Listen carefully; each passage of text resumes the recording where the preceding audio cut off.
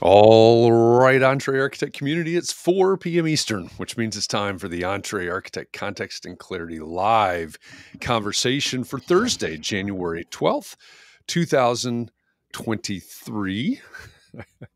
Thanks for joining us today. As you get here, say hi, let us know that you're here, and let us know where here is for you. Where are you joining this conversation from? If we've never met before, my name is Jeff. I'm in Indianapolis. I come here every weekday afternoon at 4 p.m. Eastern for one reason, so that we can find clarity around the things that matter most to you, the architect. It doesn't matter if you're the employee of a firm or you own your own firm. It's that time of year again. Maybe you circle a date on the calendar. You said 2023 is my year, and you're on the runway to starting your own thing. Or maybe you have owned your own firm for a year or 10 years or 47 years, and you're starting to rethink or reimagine what that firm could or maybe even should be. All of the topics that we cover, one topic every day, they all fall under the broad umbrella of the business of architecture, and they're all the need-to-know topics for the success of entrepreneur architects just like you. So thanks for joining us today. And as usual for these conversations, I am joined here by Katharine MacPhail. Hi, Katharine. Hi, Jeff. Where are you today, Katharine? I am in the home studio at Fairhaven, Massachusetts. That sounds like a very fair place. Yes, Fairhaven, it's a lovely place. Got some Massachusetts. seagulls outside. It's a little bit Oh, wow. glowery today, I would say. Oh, okay. Yeah, it sounds. We don't have seagulls. We don't have ocean water. No. we got water falling from the sky. Lots of it, but oh yeah, we don't. It's just kind of looks like it's going to rain. But you know what I got for my birthday this year was a membership in the Cloud Appreciation Society. Have I already mentioned that? No. What in the world cool. is a Cloud Appreciation Society? Well, it's just what it says. It's people who love clouds and get together to appreciate them. But so it's pretty fun because now when I look up, I just don't see gray clouds. I try to figure out what kind of cloud it is, and then I can look up I'm getting all sorts of information about a cloud identification and That's people nice. who care about it instead of just random people that I'm friends with. Nice little shift of perspective there. Clouds are the best. I think they're so great. Okay. Yeah, here in the Midwest, this time of year, we talk about it's permacloud from about late October through at least April. So is it really? We might need a little cloud appreciation around here. It's hardest. Those aren't really the most appreciable clouds, possibly.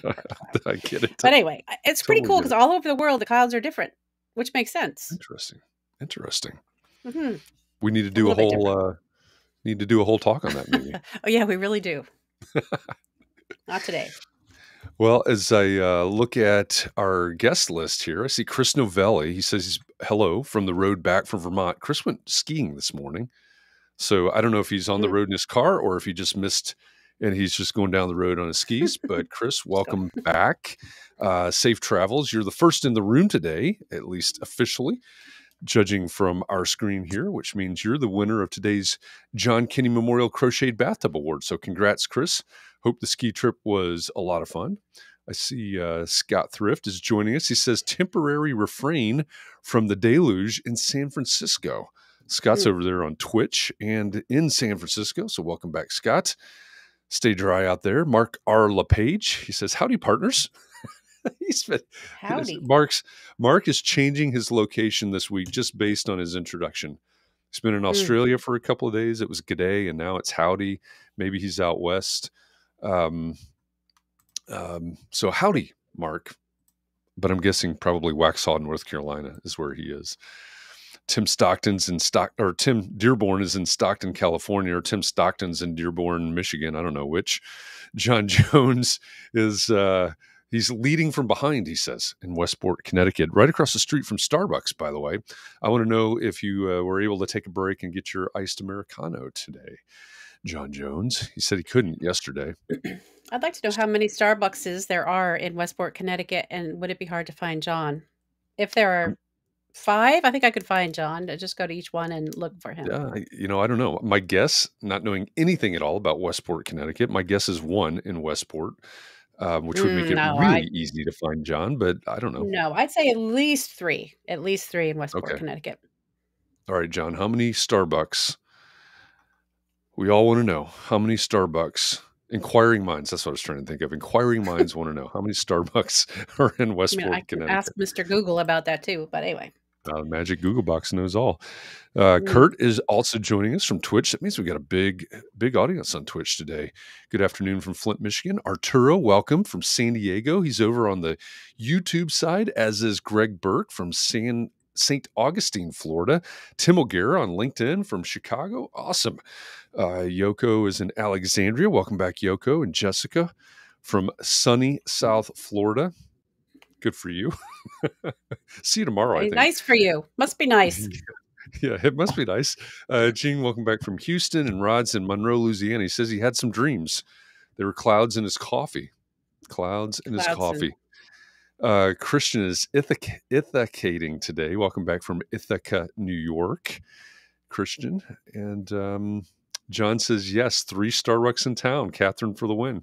Congratulations. Yep. Feels like a 3 Starbucks town to me. All right. I'll have to visit. We'll hit them all.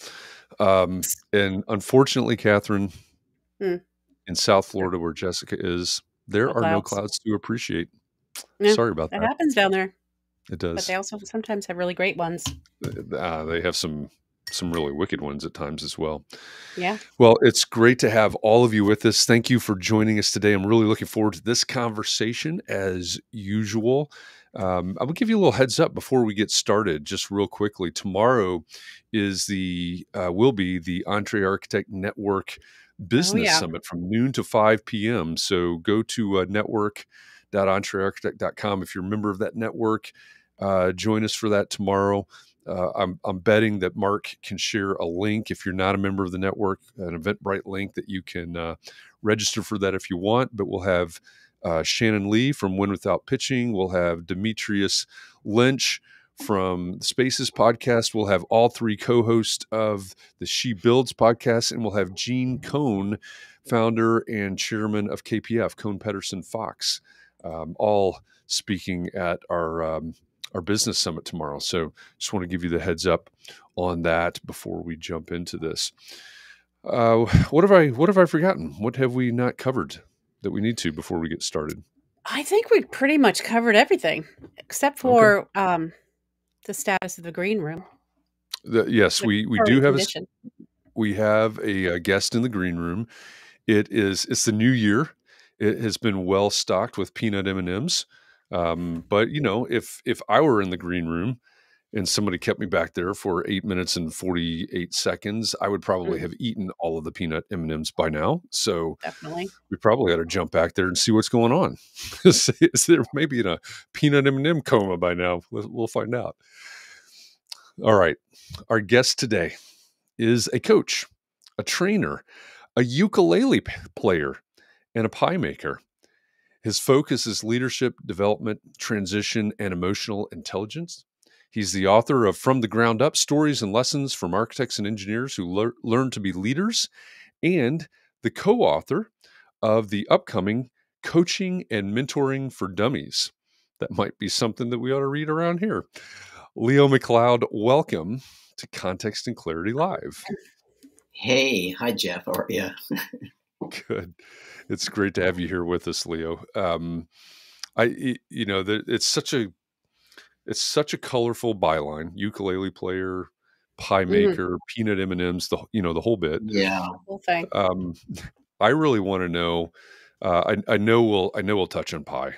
We'll just have to. But I want to know how and when did you learn to play the ukulele? Well, it's debatable how good of a player I am. I'm probably still learning. Yeah. The thing is, you don't have to be good at ukulele. It's just it's great fun anyway, just from the beginning. It is actually. So it's a great instrument because anybody can play it. That's why every other person in the universe is a ukulele player now. COVID hits. Guess what? Ukulele sales, right? I'm sure the chat rooms will be like, yeah, I'm a ukulele player. I'd like to actually hear from the chat. Yeah, who plays ukulele out there? Yeah. If you don't play it, you live in a house with someone who plays one, or you have a good friend who plays ukulele. Yeah, I don't play, but I do have one in the house. Yeah, I'm a singer and I'm a songwriter, and but I didn't know music. I didn't really understand how to, actually write music in terms of chords. I would write lyrics and something would be in my head, but I had no way of actually chronicling it or communicating it to anybody. I have a really good ear. It's come from a musical family. So I found that the ukulele was a super easy way to start figuring out some really basic chords like G, C, D, E, A, that kind of thing. And once you do, you can like come up with a lot of songs. So I just started slow. I just started with what I could do. And, they say most rock songs are about 3 chords anyway, kind of thing. So True. And they're all the same. They're all the same. So yeah. And then actually I decided to pick up the ukulele bass, or the bass ukulele, which is really like a big wide body. I have it in back of me here. Is that the one with the rubber strings, the kind of big thick strings? You know what you're talking about. Yeah, I know. Here. Well, I don't play it that well, but I can only play Go Tell Aunt Rhody. That's my entire repertoire right there. Yeah.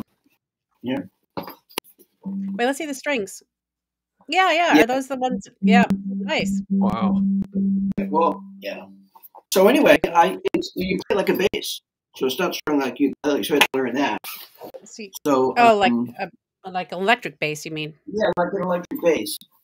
So it's really fun. So I have a lot of stuff going on. I'm like writing a book, writing another book. I'm playing 2 instruments, making pie. I'm actually making beef stew today, and I'm talking to you. I'm doing. Yeah, I got a lot going on. I answered the question. I think, right? I answered. Yeah. Well, I have one more related question though. Do you play Scottish music? No, that's hilarious. Yeah, you think I should? I actually have. You know what I have in my closet here? I got to show you this. Give me a hint. I'll try to guess. A Scottish fiddle. Oh, fiddle. My fiddle's downstairs, so I can't show anybody. Oh, your kilt. Is that a MacLeod kilt? No, but you know what? A buddy of mine in my poker group gave this to me, and I don't have the nerve to wear it in public. I'm looking for the right opportunity where I can do it. Every time I see a guy in a kilt, I'm like, why don't I have my kilt on? There, he's got his kilt. It looks pretty cool. You just have to go to a place where that people expect you to wear your kilt, like some Highland Games. You're in Portland, Oregon, right? Exactly. They're right. You got it. Right. Yeah. And then you just go and all you have to do is order some of the appropriate hose before you go, because then it'll look a little better. Like people just wear Tivas with their kilt. You can tell they don't wear their kilt very often. I have some good boots for it. I do have some good boots for it. All right. Well, just get the hose that goes, I can't even remember what it's called. That goes up to your, it's like the knit socks that go up to your knees, basically. Yeah, I don't think my wife would have let me out of the house with it. That's the other problem. Well, okay. Even if I got up the nerve to do it, she'd be like, "You're not going out of that." No. Are you kidding? I'm sure you would look great. I don't know. I think people in kilts look very. You know what I should do? I should put it on. Just go to Fred Meyer and go get some bananas. That's what I should do. Just like a 10 shopping, right? Low risk. Right. I don't know any of those people. Try it out. Yep. So. Yep. Well, you jumped into the right conversation because Katharine plays Scottish fiddle, and it sounds like she probably hangs around with a lot of people that wear kilts. A lot of people. Where I hang around is nobody even thinks twice about someone walking in a kilt, unless they're wearing Tivas, and in which case I love it. We do say like, we need to hang out. Yeah, we do. Well, you're a little far from me, but I know someday. I have family in the East Coast. You're in Massachusetts. I have family back there, so Portland, Maine. So okay, well, I'll make you an apple custard pie when you come. Yeah, do that. So we were talking about this before we get started. I've been talking all week about the fact that Leo makes pies. It was in the introduction. Katharine brought up this recipe that she found. So I guess we've just really got to go from talking ukuleles to pie. Where did you learn to make pie? Or no, that's on your website. What the secret is to your pie. That's on your website. Let's go a different direction. What is your favorite kind of pie to make? I thought about this a little. Well, Chris, I'm always thinking about it. Katharine was kind of talking about apple pie. So I have a question for the audience, the people out there. Does anybody know if a Cosmic Crisp apple is a good apple to bake with? It's a great eating apple. It's not that well known. It's delicious, but my sense is it would probably be pretty good. But my go-to is a Granny Smith, but I like to throw in Jonathan's in there. I like to mix up the apples. Is that the secret? Yeah, that is kind of one of the secrets, is to mix up the apples. So you have some that break down, some that hold their shape, some that are tart, some that are sweet. Yeah. I mean, most of the cooking and baking I do is whatever's in the freezer or the refrigerator, right? So people say, well, what kind of pie is this? Well, it's blueberry, blackberry, raspberry, and banana. No, I'm kidding. I don't throw banana. That's what there was, yeah. Oh, wow. That was whatever it's like. I don't even remember. It's just whatever's in the freezer. So. Well, I mean, I think that's a soft skill, actually, being able to make food and bring it to people. It is. It's very much a soft skill. Yeah. Exactly. Yeah. And I like, I was listening to your conversation with Mark on the Entree Architect podcast and some other shows that you've been on, in interviews. And I love the story about, hey, if you stick these 5 training sessions out, I'll make you pie at the end. Yeah.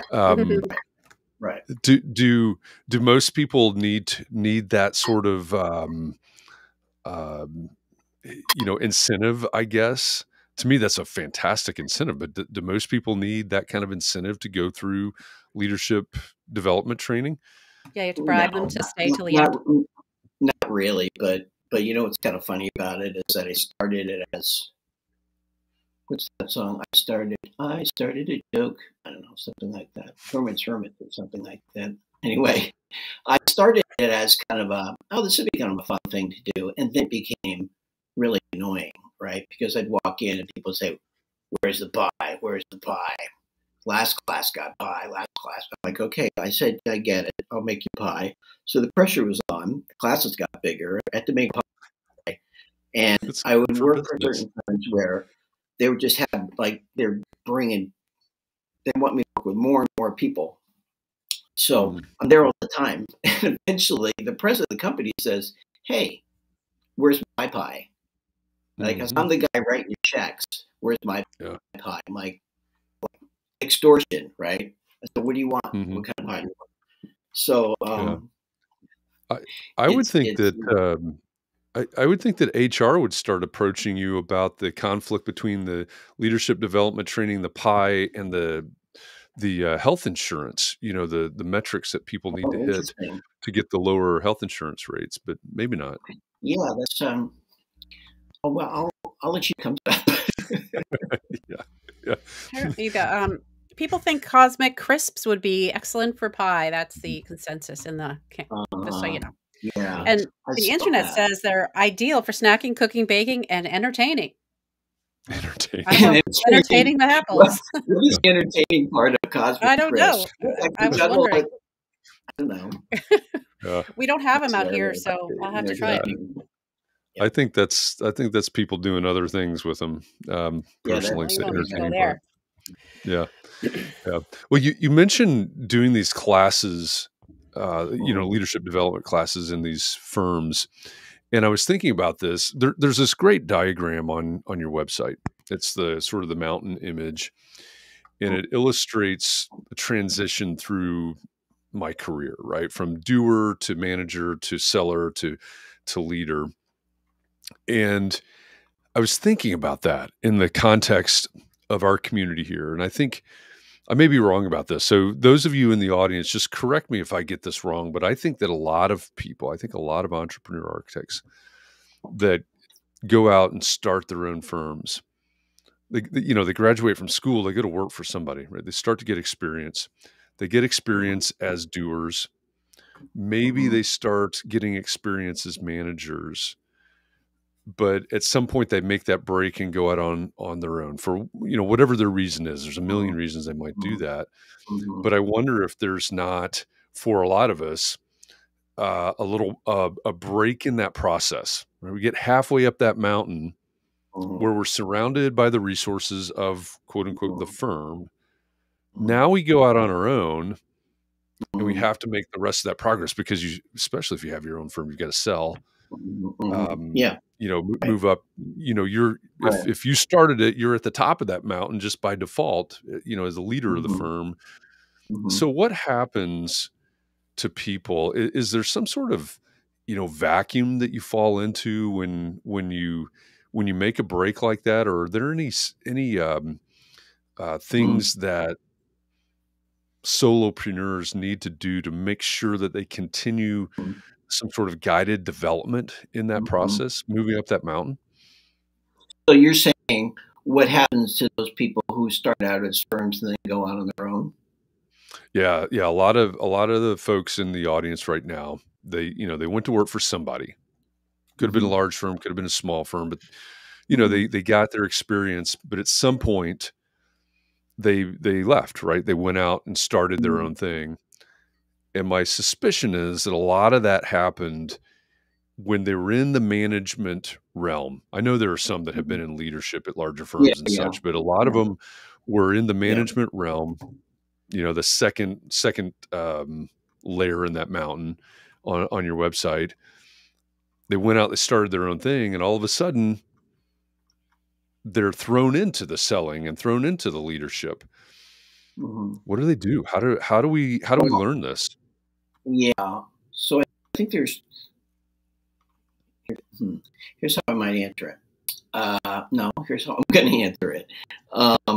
It'd be interesting is to kind of reverse this whole thing. Like, I think it'd be great if people started out in their career running their own business.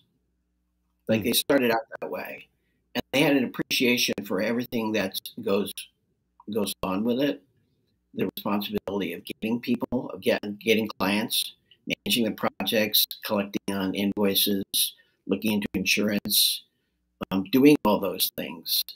I think it's, if I'm going to flip this upside down, is that I think the bigger question is, for people going out on their own, it's the rude awakening of what it really requires to run a business, and the complexity of that. I just was reading Mark Zweig's book, Confessions of an Entrepreneur.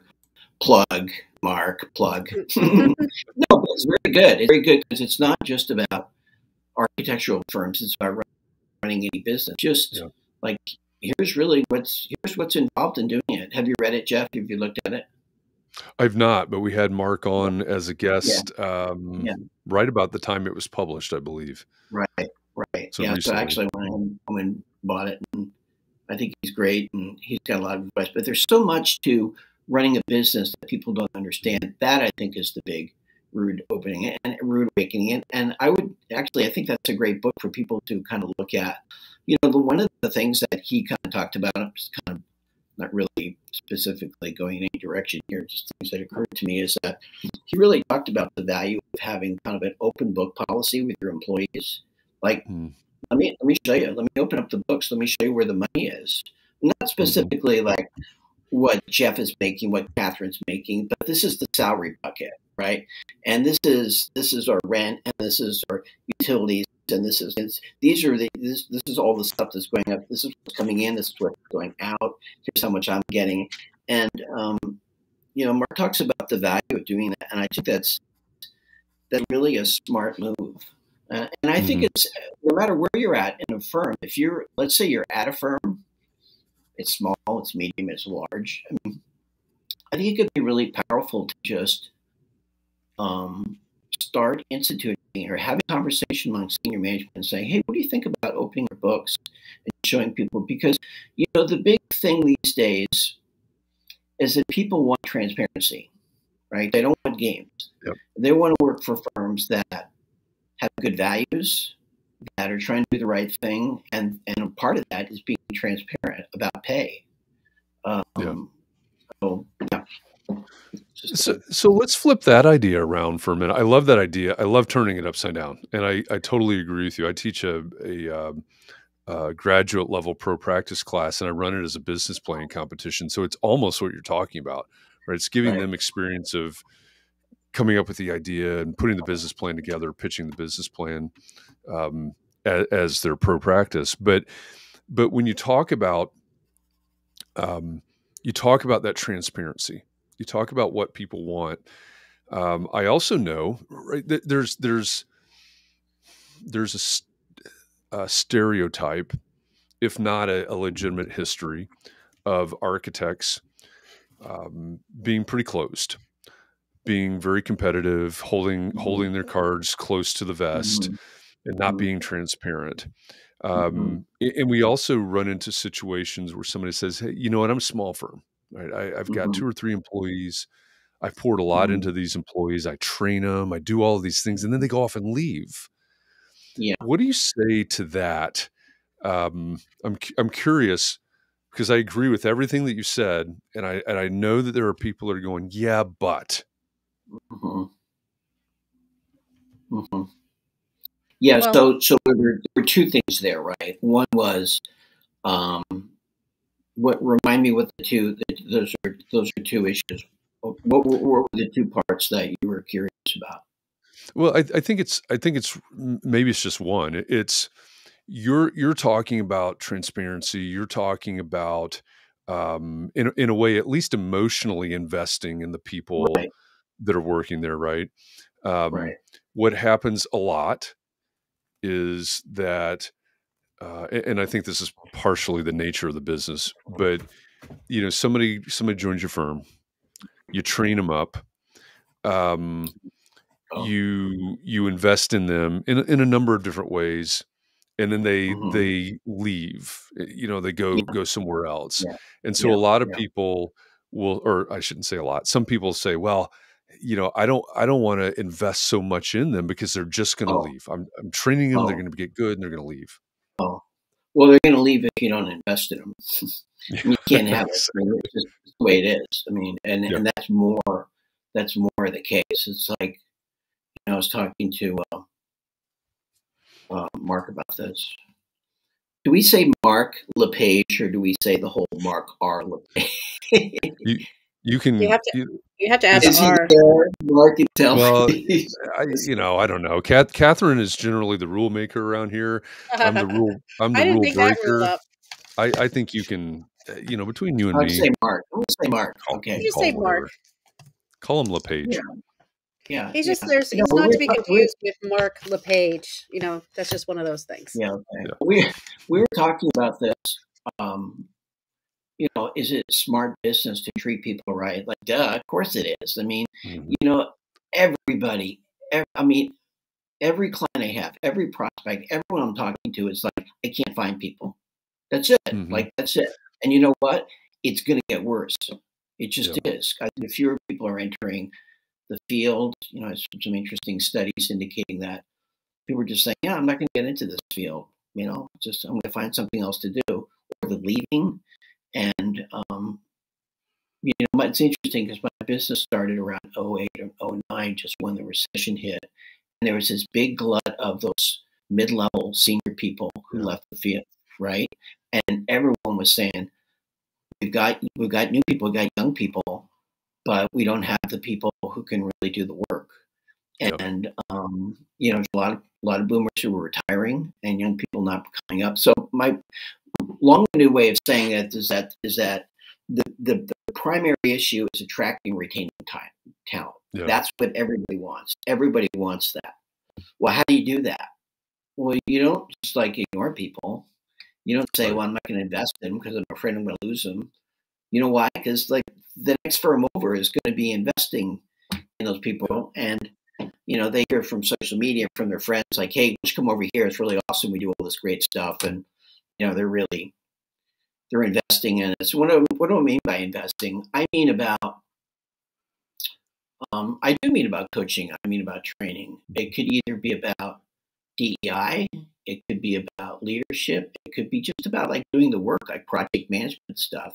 like BIM training. It's like just basic stuff. I don't know how many times I've run into situations where people aren't even getting the basics in a firm, like project management. How to manage a project? Like, really? Like, you're not training your people to do that? So I would start with the basics, invest in them, because you need to do that anyway. And if you're doing that, you're getting people who are going to be able to contribute and raise the value of what you're doing for your clients anyway. I mean, it's all just, all the arguments are, for me, are about, that's where you just need to put your chips. Yeah. We read a book every month for our Context and Clarity book club. And for January, we're reading Will Guidara's book, and I'm sure I butchered his last name, so apologies to Will, but it's Unreasonable Hospitality. And I'm a handful of 5 or 6 chapters in at this point. And one of the things that he talks about, I think, is exactly what you're saying.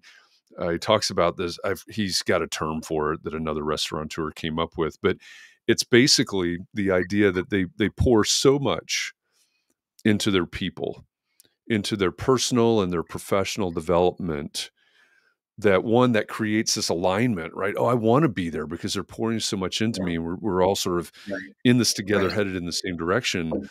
Right. But where it touches the hospitality piece of that is that they're pouring so much in that it starts to overflow to the customer, in their context, the customer experience. We would call it client experience. But if we pour it into our people, they're then going to pour that into the people that we work with, our clients. And I think that's a really good lesson for us. And I think it's a good argument for, hey, what can I do? And maybe it's a conversation I need to have with my people. What can I do for you? What can I do for you? What can I do for you? How can I help? I think that's what, and correct me where I'm wrong, but I think that's what you're saying. And I think that's what I'm reading in the book as well. Yeah. And I also think, to your point, that let's say that, let's use delegation, because that's like a big, fat, juicy one. Like, people say, well, what should I train on? Say, we'll start with delegation, because that's encompasses so much. And I spend quite a bit of time in the book talking about how to delegate. But if you were to invest in delegation, it's a skill, coach people on how to do it. Invariably, you're going to teach people how to listen. You're going to teach people how to articulate, set expectations, have regular check-ins, give constructive feedback, let go of projects, let people kind of have their own authorship or ownership over design, and learn to switch your focus as soon as delegating work to something else. Now, if you do that for your internal team, how does the external client benefit from that? Well, they get a project manager who's been trained internally in delegation, who's better at listening to the client and their needs, better about being clear about where they're at in the project, what questions that they might need to ask someone, how to set expectations, how to check in, how to be proactive on things. They're going to be a better project manager for the client. So then the client's like, oh, this is really awesome. I'm not sure what they're drinking over there, but it's working. They're eating apple pie is what they're doing. Yeah, that's what they're doing. Yeah. So you mentioned the book, and for those of you that missed the our opening introduction here, the book that Leo is talking about is From the Ground Up: Stories and Lessons. There it is. Awesome. There it is. Stories and lessons from architects and engineers who learned to be leaders. I know that it's partially framed around, and I was reading what's on your website and different blurbs and listening to interviews. I haven't had a chance to read the book yet, but I know that part of it is, hey, what happens when someone comes and says we want you to move up into this leadership role, which maybe some in our audience have experienced, and they remember that. And I also wonder, for entrepreneur architects, is there a big takeaway from the book for somebody that maybe saying, "Hey, I think I want to go out on my own," or someone that has recently gone out on their own, or maybe even people that have been out on their own for 15 years? Yeah. So I would use this analogy.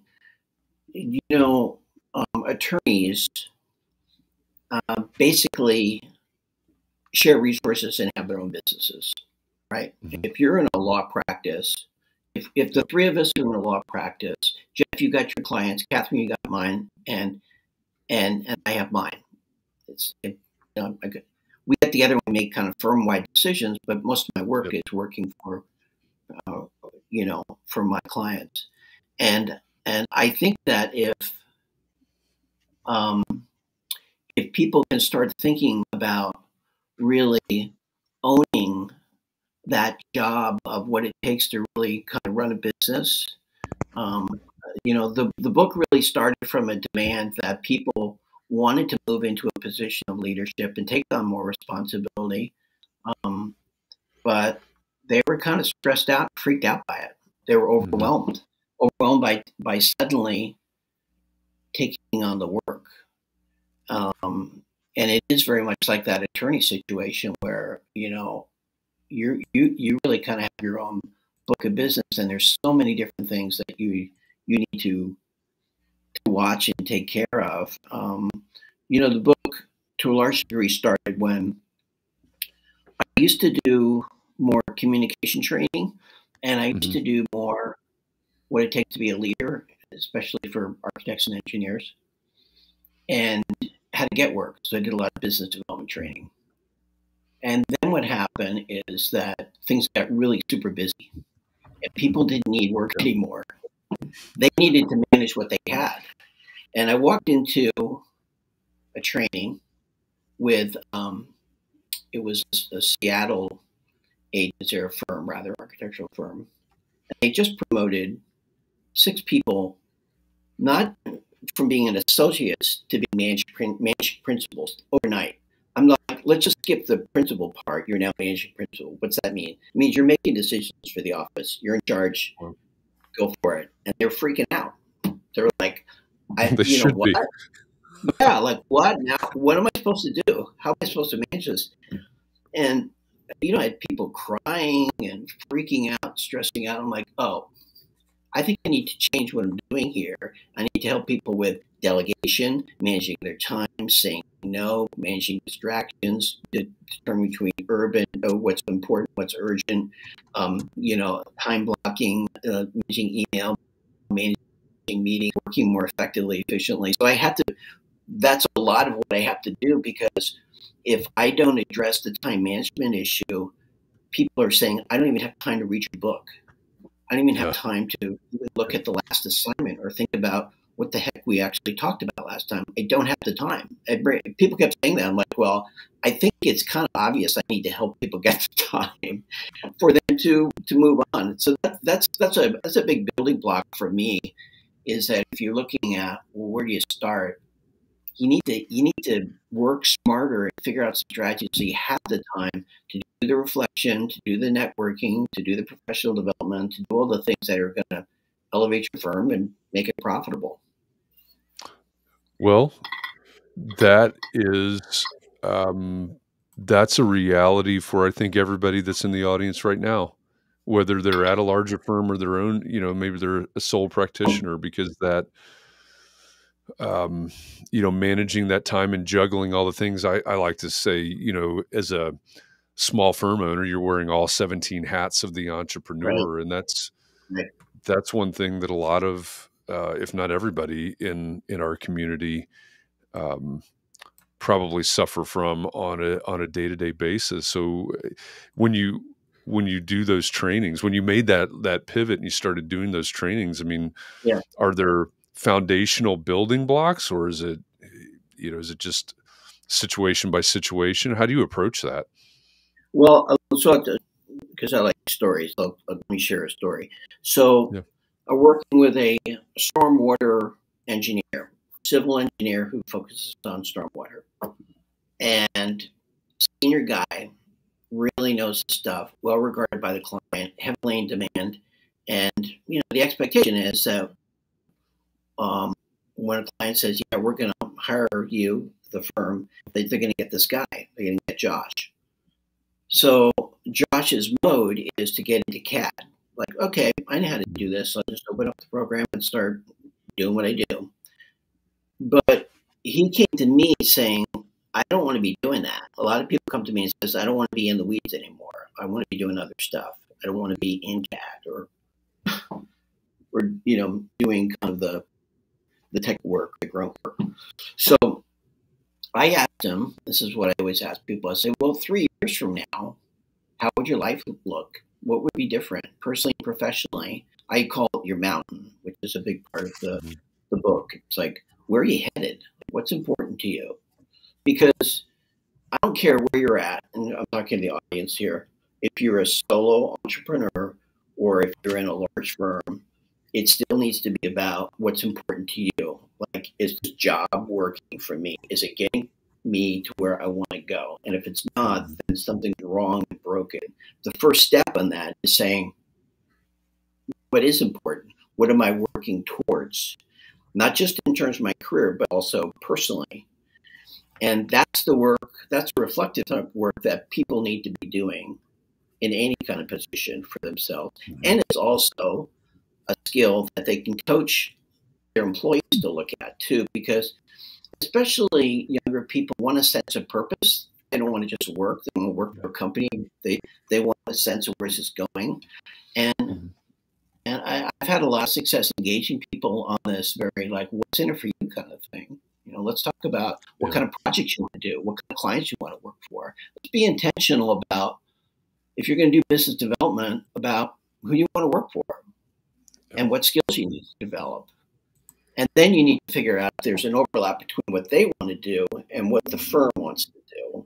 And then the last part is the skills you need to develop. To develop those 3 different things that I think are really critical. But back to Josh, his mountain was to spend more time with his son. He was son was a Boy Scout, so he was the Boy Scout leader. And he's like, time slips by. This is the time I need to spend with him. So that was part of his mountain. Says, I want to spend more time. I don't want to be working nights, weekends. I'll be talking about practices for stormwater management with people who are really involved in it. I don't want to be doing the work. And that's what I want to do. So in order to do that, what he needed to do is stop opening CAD.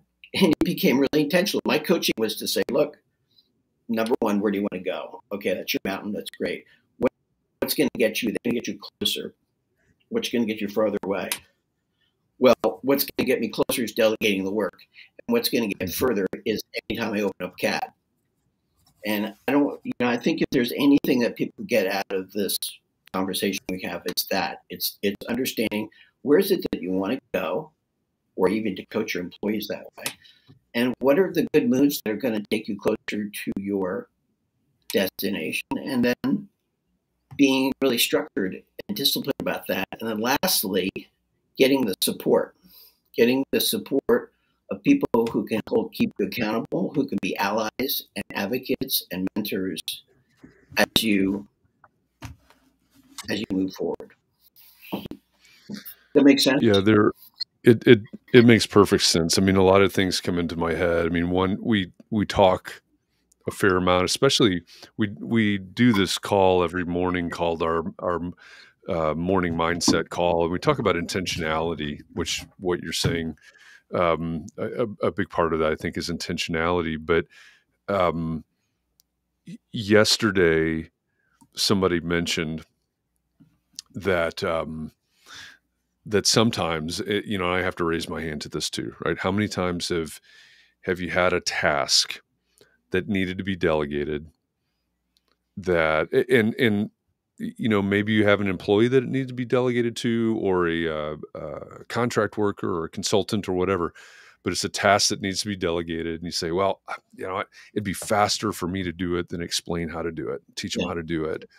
and, been there, done that a lot of times. And I think of it in terms, you mentioned investing before.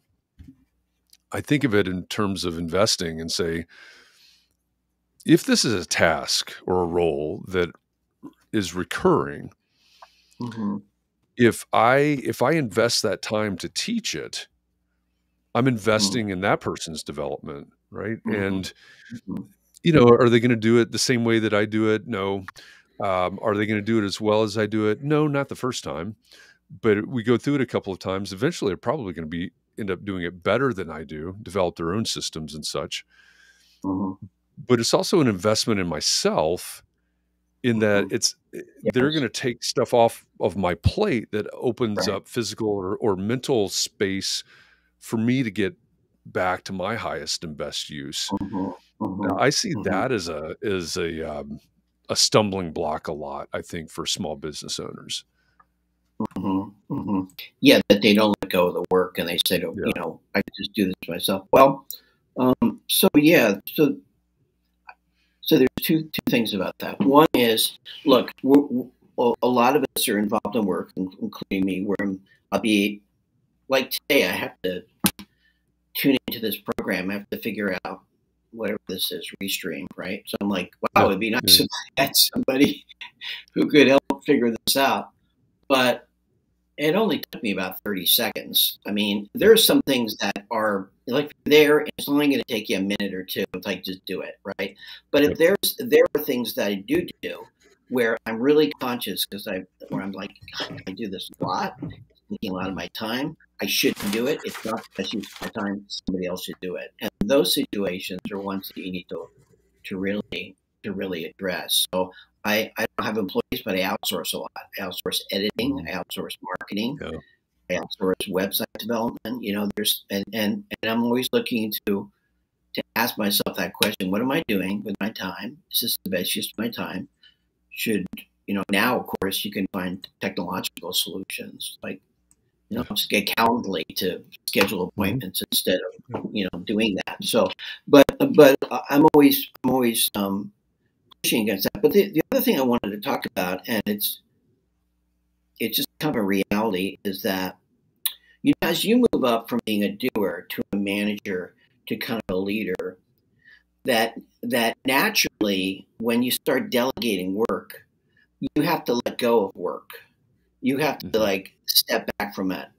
And I think psychologically and emotionally, that's really hard. Even if you think it's the right move, despite everything I just talked about, like this is the right thing to do, it doesn't feel good. It doesn't feel good because you get joy from it. It's what you're trained to do. You don't like doing other stuff. It's hard, like managing people, having difficult conversations, keeping people accountable, checking in with them. Like this kind of sucks. I just want to do the work. I mean, that's my happy place. I had an architect said, you know what? Some days I would just like to design something like even a birdhouse, right? I mean, it doesn't need to be fancy. I'm just tired of doing kind of the admin work and the work that's sometimes involved in being a leader. And that's a real hurdle. It's a hurdle because, and I've seen people make this transition, you have to kind of stick with it and believe that it's the right thing to do. Because I've seen a lot of people after a while say, you know what, I'm getting a different source of satisfaction now because I can see people develop and I can see people showing up instead of me at a meeting and them really stepping into their own. And that's cool, but that takes a while. And that's a hard transition. I just wanted to mention it because it's even if you think it makes sense, emotionally, it's hard to let go of the work. Yeah. Well, so is there a different approach? Maybe it's not a different, maybe it's a tangent or something. I don't know. But, you mentioned Josh, right? Stormwater engineer. Yeah. And, he wants to be the thought leader. He doesn't want to jump into CAD, those types of things. Yeah. If you're an architect that says, again, as you said, you have to know what you want to get out of this. You have to know what it is that you want to do. So if you're an architect that says, this is what I really love about being an architect. And it may not, as you said, and I see John Jones is echoing that in the comments as well. It may not be the management. It may not be the business development, all the business of architecture stuff. I just really want to get back to being an architect, designing houses or birdhouses or whatever it is. Then is the pivot then to say, okay, how do I get back to that and surround myself with the people that are going to take care of all the other stuff? Yes, I agree. That's what's exactly. necessary, isn't I don't think it's that's exactly what you're right. I don't think it's either or. I think it's what brings me joy? Oh, designing stuff. Oh, great, that's awesome. Well, what if I told you, Jeff, that we can come up with a program so you can have, instead of like 0 hours designing something, you had, I don't know, 4 hours or 6 hours a week. I mean, you're still feeding that part. You may not be able to do it as much. And maybe that's a goal that you say, yeah, I'm going to work towards being able to do that more. But what that requires is for you to be better at managing people, delegating, coaching them so they can be more independent. So there's that investment there. So Jeff, that may be your goal, to want to be like, I just want to get back into ideas and I just want to get into the creative process. Then you need to invest in getting good at that, and I should say, enlist the help of other people, especially their peers. Some people who are really good at certain parts of work, make them mentors, make them teachers. It doesn't all need to fall on you. There's a lot of different ways of doing it, but yeah, it's not an either or thing. It's just being, I don't know, kind of open and realistic about where you're at and what you want and what you need. Yeah, I think that makes a lot of sense. I'm going to moderate a panel, I think it's next week, for a few AIA chapters, and what warms my heart about the panel is there's a really broad spectrum in the 3 panelists, from educating young people to early career, mid career, and pretty experienced, and I think we had a call the other day. What are we going to talk about? What's everybody's experience? And I think the richness in the spectrum of people is that they're all on some level talking about getting the joy out of the profession, not taking the joy out, but getting joy out, receiving joy from what they're doing, and the pursuit of that. And I think that's something that we need to have in our leadership development programs. As we look at, this isn't a great segue, I know, but as we look beyond our firms to the profession and the future of the profession, there are leadership development programs out there. In my opinion, there's not a lot of it going on inside of academia, right? They're not learning a whole lot of leadership development in academia. I think we have a responsibility, right? We've been around a while, a few years, a bunch of years, whatever everybody's context is. I think we have a responsibility to help the next, or help emerging leaders, help emerging architects, et cetera. What's the number one thing we need to look at? I think I would say profession wide, in terms of making sure that somebody that's graduating in May, or somebody that's been out for a couple of years, that they're able to accomplish what we're talking about. Well, let me throw this thought out, because I think I'm going to end up kind of colliding with that. So, okay. Kind of go back to what we were talking about earlier. I'm going to loop this in and see if I can do it. Is that, we talked about really finding joy in doing the work, right? And people who are drawn to this industry are not drawn to the idea of doing business development and spending time in spreadsheets and, filling out reports and being in really long meetings. And they're not. It's just about, this is what I'm about. So let's say you're somebody who's just entering that field. You know what? People are looking at the firm leaders, the people who've been there, maybe who've been there for 5 years, 10 years, who are running the firms. Like, well, what's their life like? Like, what do I get to look forward to? Right? What's happening? So if you spend time on yourself, finding more balance, having more discipline about how you spend your time, being better at delegating, so you can have more balance in the things that you should be doing, those younger people are going to be coming in and saying, oh, it's not all work. Look, like millennials and they don't work. They want to work all the time. Like, yeah, no, who does, right? It's like they want more balance. So show them by modeling it that it's possible to do it. So how do you do that? This is what I tell people. Look, get rid of the stupid things that you're doing that take up a lot of time. Like if you're in like a owner, architect, contractor meeting that's like 6 hours, like that's not a good use of your time. Now, you say, I have to because the client, expects me.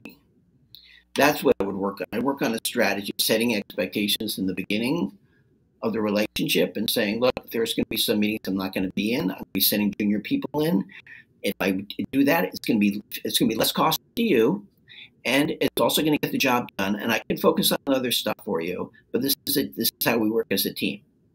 You set that expectation in front. People don't have these clear conversations about what my role is and what my team is. They don't come to it as I have a team.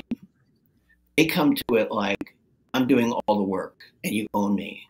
And I think that's a good place to start. Is start setting expectations with clients, especially new ones, and saying, we have a team approach here, and I'm going to introduce you to my team. And there's a lot of people who are involved in it.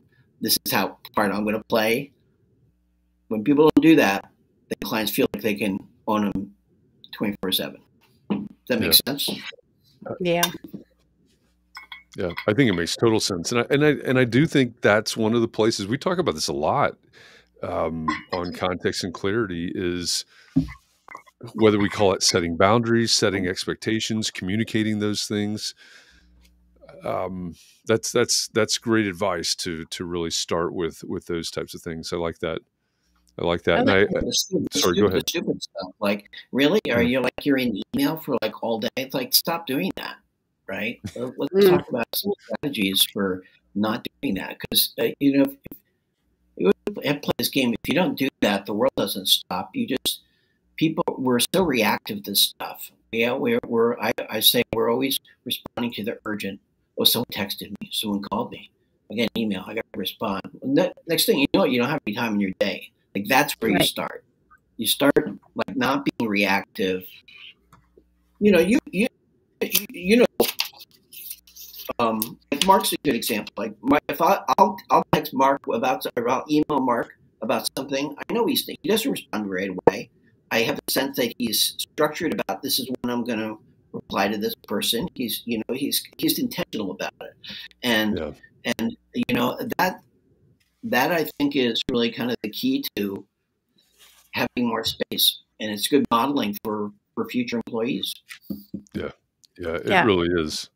Sorry, go ahead, Katharine. Well, I was just going to say, I signed up for your mailing list, and I just really appreciated the 10 steps to getting your time back. Oh, there you go. Right? I just said a bunch of them. Yeah, I mean, I don't know. it's because it's time. Like today, where did today go? I don't even know. And the more I don't get things done, the more I have to do tomorrow, and then it's just snowballs. Makes it not fun. I want to bring in a personal thing, because right now I'm standing at my desk. Usually I'm sitting. Yesterday, my wife said to me, I noticed you're getting kind of sedentary. And you know what? I was like, like, I love my wife because she's really honest and direct. But I know she's concerned about me, and she knows I care about my health. My mountain, I'm 66, is to remain super healthy.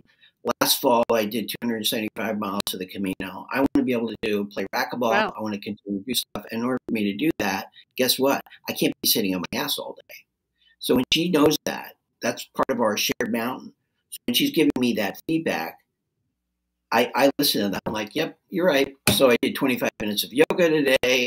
I'm at my desk. I'm standing. I really want to sit down, but I didn't do all my New York Times word puzzles. I only did Wordle because that's quick, but I didn't do spelling bee because that takes too long. But it's about being intentional. Where am I going with this? Where I'm going with this is understanding where is it you want to go, what's meaningful for you, and what are the steps you can take by saying no to certain things, saying yes, and structuring your time. And just being more intentional about it. And it really requires other people helping you do that, having allies, having advocates, having mentors. Yeah, I love it. There's a lot that we could learn. This is another one of those conversations. Like, can you hang out for another hour or two so we can keep this going? No, you know what? I do want to say something, though. I want to, when I connected with Mark, I thought, he's so in line, and now you're part of my little fan club here. What I mean is, I'm a fan of what you're doing, and I was like, these are people I just want to spend more time with, and that's another kind of philosophy of mine, is that when you go find allies and advocates, find people who are like-minded and doing interesting things, not without any kind of game plan or agenda, just like we're speaking the same language, and I think we can support each other. And I'm not sure how it's going to happen, but over time, I've become a big believer in that. Like, you have to hang out with the right kind of people, and things happen. You know what I mean? Yeah, definitely. I kind of think of it as collecting people. That's why I was excited when I got the Mark. It's like, hey, we got this other opportunity for you. I'm like, yeah, I'm there anytime. So yeah. Well, we appreciate it, and I saw. In the comments early on, I saw Ray Brown from Archibiz over in Australia. I saw Ray, commented. If you don't know Ray, I think he's another person that you would like to hang out with. Say that again. Ray who? Ray Brown. Okay. At Archibiz, and they're based in Melbourne, I think. Oh, awesome. There you go. Yeah, he's a good guy. I like him. Yep. Australia. Mark LePage says the proximity principle in action. It really is. Last week we talked to Ken Coleman, who's the host of the Ken Coleman Show and the author of the proximity principle. And what you're talking about is 100% the proximity principle. So it's the people that you're surrounded with. Yeah, it's great advice. Thank you. And keep up the good work. You're doing really good stuff. I got Mark's, the whole toolkit. I don't know if people know about it. All the tools you get for the Profitulator. I'm like, this stuff is great. It's so many great resources. So, it's fantastic. Just not enough time to look at them all. So we have to take your little mini course on time management and then work in the Entree Architects. Got it. Right. Exactly. If you want to find that mailing list and the toolkits, Leo has his own toolkits on his website. Go to leomacleod.com, and you can see it down in the bottom left-hand corner of your screen right now. Also, go over to Amazon or wherever you do books, you buy books, and get From the Ground Up stories and lessons from architects and engineers who learned to be leaders. And also get the Zweig letter. Leo has mentioned Mark Zweig of the Zweig Group, who many of you know has been a guest here before.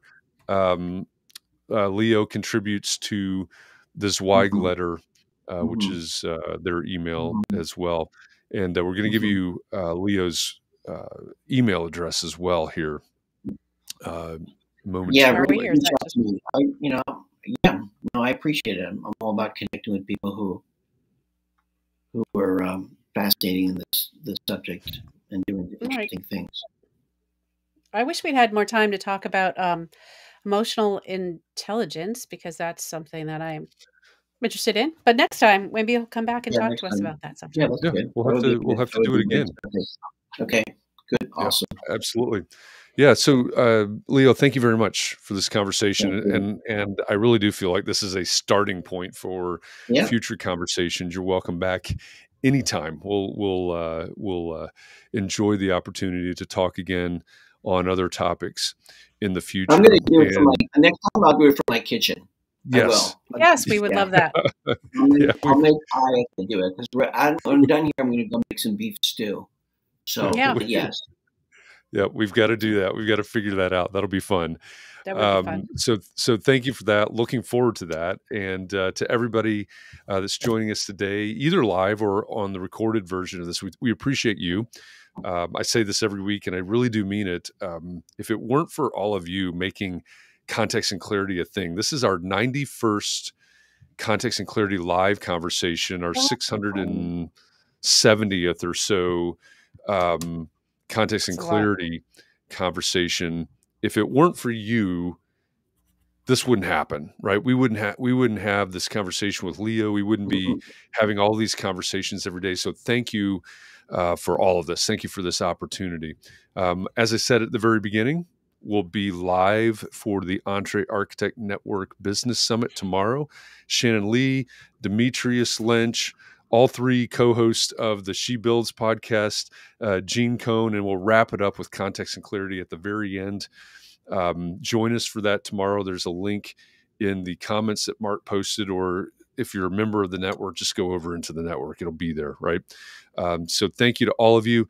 Looking ahead to next week, let me click on this other tab, and I'll tell you that our guest next week for Context and Clarity Live will be Alexandra Lang. She is an architecture critic in all the places. You're going to find her writing in the New Yorker and all types of places. She also has a new book out that we may touch on. It's about malls in America. So I think that's going to be a fun little twist next week, talking with Alexandra. She spoke recently at Ball State, and that's our hookup there. So we haven't talked about malls yet on Context and Clarity. So we have not. It was one of my favorite architectural subjects. I know, going all the way back to your thesis, right? All right. Thank you, everybody. We appreciate all of you. Please, as always, be well, stay safe, keep those around you safe and well. Find a little bit of time to breathe, relax. You may need to go over to Leo's site and get the 10 tips for managing your time better so that you can breathe and relax. Find some way to rejuvenate. We do this every day. You've got to pace yourself. Thanks for going along this journey with us, and we'll see you again tomorrow, everybody. Thanks.